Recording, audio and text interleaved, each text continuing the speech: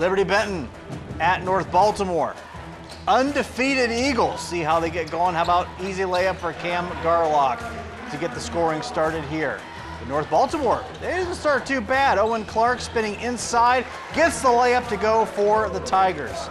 The Eagles, though, they get back to it. Carson Conaway gets the pass here, drives inside, puts that one up with the right hand, getting the contested layup. Then some great passing, leading to a nice easy layup right there. Seth Elkert putting that one in for two. More distributing by the Eagles. Garlock finding Elkert. He finds Cason Doolittle. He gets the two ball to fall, and then it's Conaway getting open. Three ball is good, extending the Eagles' lead. But the Eagles putting this one away toward the end. Seth Elkert to Conaway, finishing for the layup.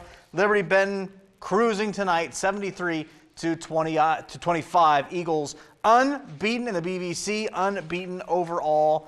Eagles are going to be a tough team to deal with once we get into the postseason.